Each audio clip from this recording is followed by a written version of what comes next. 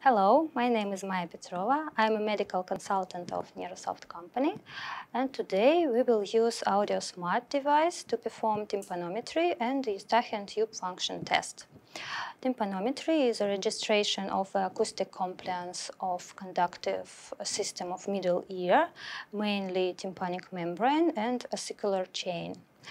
Tympanometry is not so sensitive to the acoustic noise level as, for example, acoustic emission tests, but it's recommended to keep silence in your laboratory.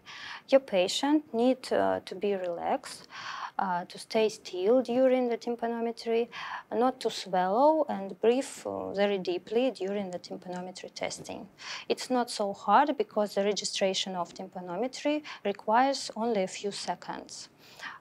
Before the positioning of the probe into the outer ear canal, we need to perform otoscopy to visually inspect the state of the outer ear canal and tympanic membrane and to exclude contraindications to such type of test.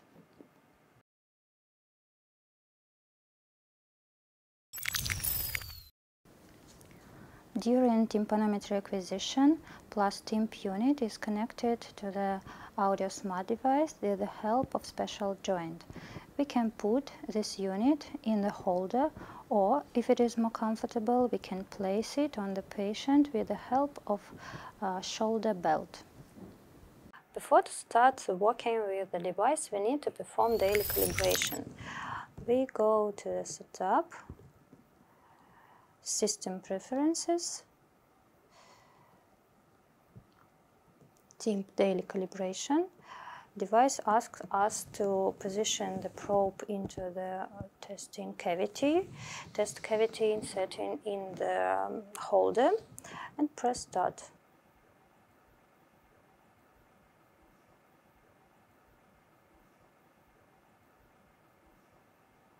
The calibration has successfully finished and we go to the main menu.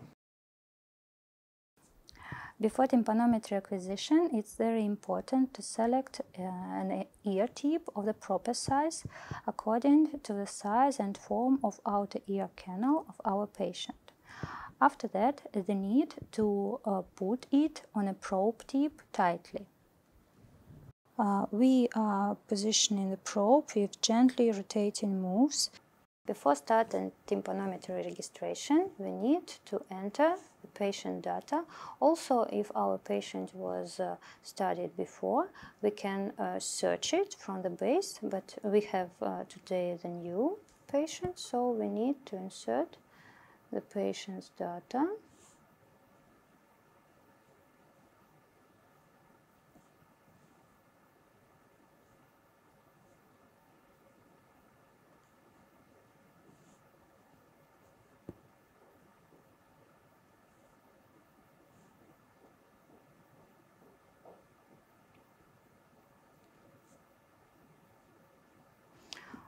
When we finished, we put here.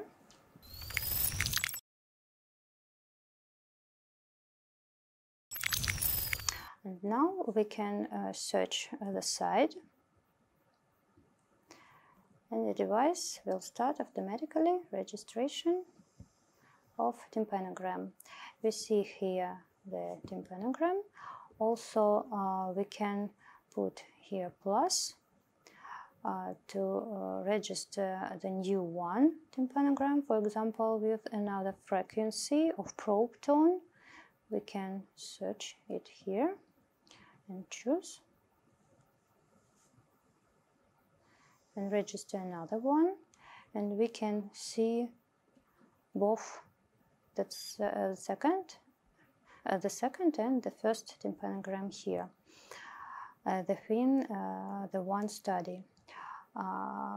Except the morphology of the result tympanogram, the doctor can also see the automatically estimated indices of compliance, pressure peak, volume of outer ear canal, and the gradient of tympanogram.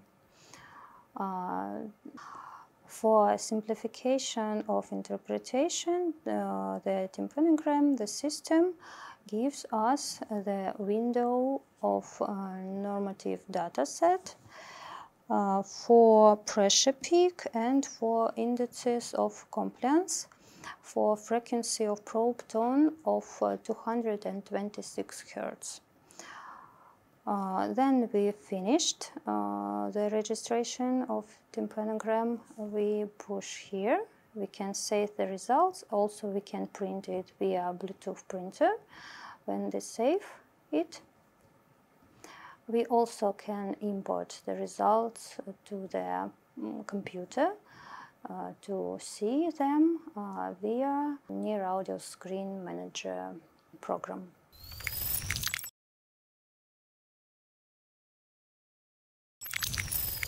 To perform the Eustachian tube function of the patient with intact tympanic membrane, we choose the side and push.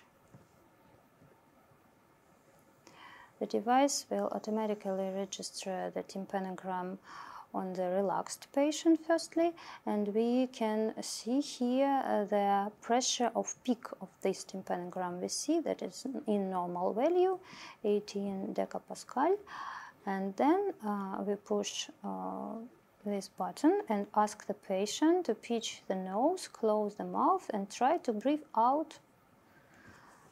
Then push OK. And see the second tympanogram with the peak in 150 decapascal.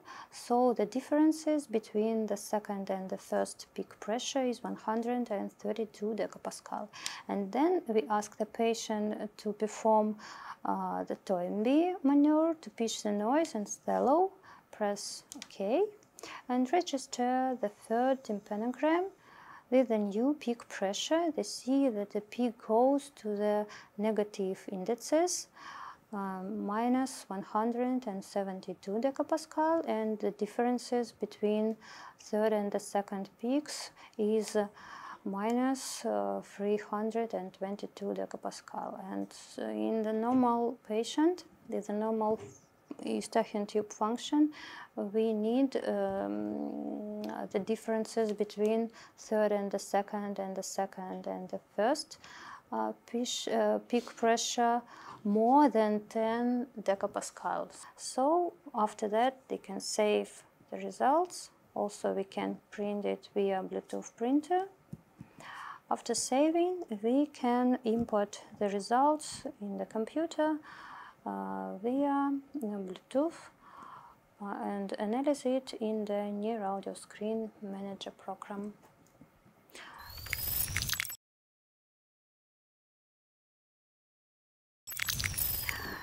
AudioSmart has default templates to every type of procedure. To view them, we go to Setup and Test Settings. Before performing tympanometry, we can go Tymp Set, and we can see here two kinds of templates for tympanometry and tympanometry according acoustic reflex. The parameters of registration using this template can't be changed by doctor. If doctor wants something to change, he needs to create new template, to name it, and then we see that we can change some parameters. For example, I can change the pressure of start, and maybe I want to change the pressure change speed, and so on. When we finished the changing of template, we can go to the main menu